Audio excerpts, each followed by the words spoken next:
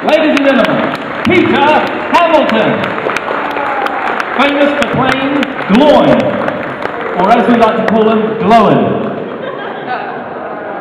Here he comes. I know, you're most welcome. Fine host you are. Oh, thank you very much. Oh, thank you. Oh, thank you very much. Here he is, ladies and gentlemen, Peter Hambleton. Thank you for your time. Thank you. Lovely to talk to you guys. Thank you so much. Thanks for having me. He's good, isn't he? William Kircher, ladies and gentlemen. What a legend. Hi, nice to see you. And nice to see also some family members. Some people I haven't seen for a while. But anyway, it's great to be here in Christchurch. Now, I'm Peter Hambleton, and I play Gloin, and those of you that follow the story will know that Gloin is the father of Gimli from Lord of the Rings, and I feel very proud to be part of that family, and we've had a great time on the movie, and it just continues, and this has been fun as well. But the best thing to do, you've got a question, great, because I love questions. Let's go for it. Sure. Have I met John Rhys Davies? Yes. Yep. John Rhys Davies, who played Gimli, wonderful man.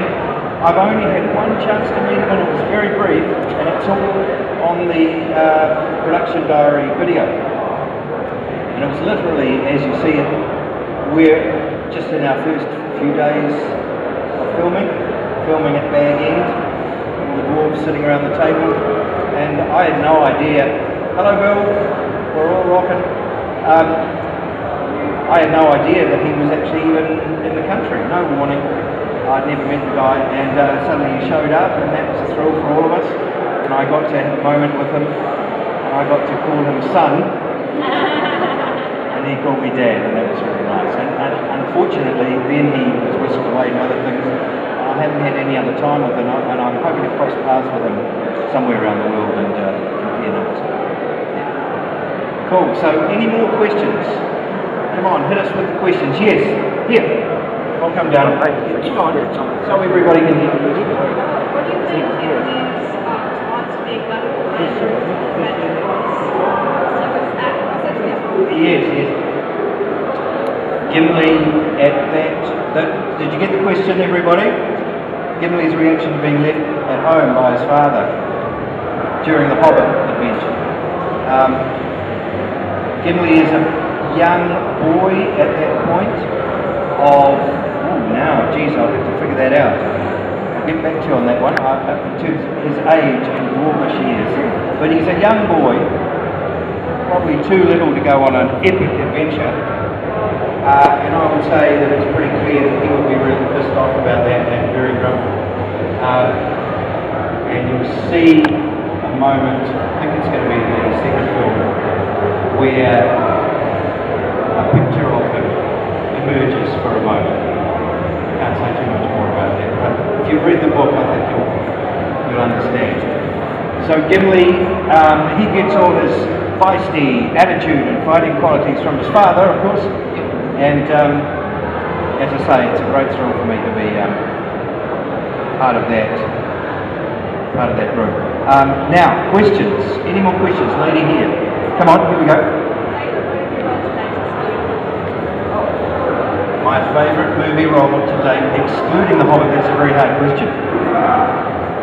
Because I haven't done many movies. Favourite role. Okay. Favourite role, and well, that's an even tougher question because I've done a lot of theatre, I've done a lot of stage shows in my 30-year career as an actor. Pick one recently. Oh, I know. I got to play Charles Darwin, father of the theory of evolution, in a play 3 or 4 years ago in Wellington, and that was very challenging and stimulating. It's one of the great things about being an actor is that you get to do a whole range of things. And what have I played? I've played on stage. I played a nuclear physicist, so I had to learn a bit about science for that. I played a brilliant mathematician. I've played a baby.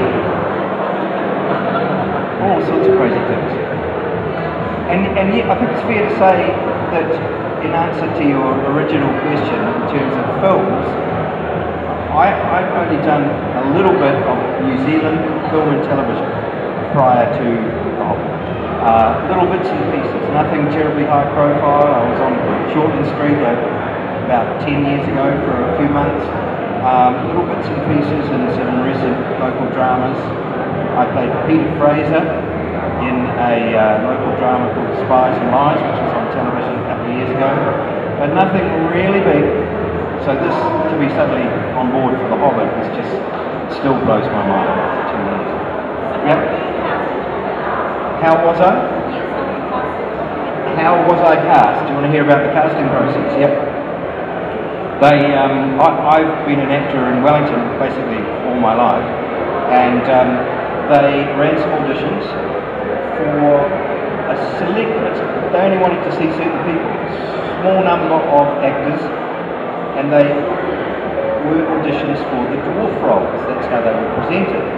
So I got to actually audition for Gloin, the part I ended up playing. But I have to tell you, at that point, I didn't seriously believe I would be in the running for anything like that.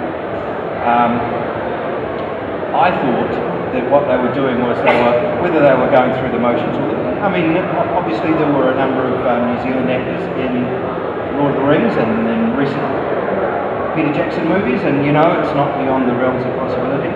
But I thought that's a long shot. I thought maybe they were just using the material, producing material for the dwarves in the auditions, and maybe some of us local actors might get some of the crumbs that fall off the table, smaller bits.